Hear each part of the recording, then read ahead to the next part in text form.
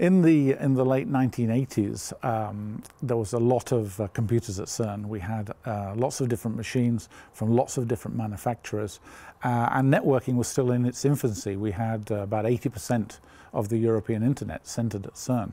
So there was a lot of interest in finding out how to make machines communicate, how to get at information on different computers.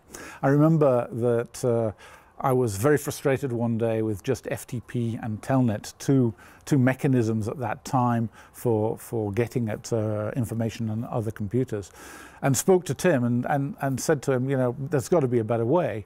So he invited me down to his office and he said, let me show you what I've been working on. And I have a recollection that this was a VMS machine where he had an alphanumeric display, and he could rather easily give a number and point to a different piece of information. So that perhaps was the very first web browser.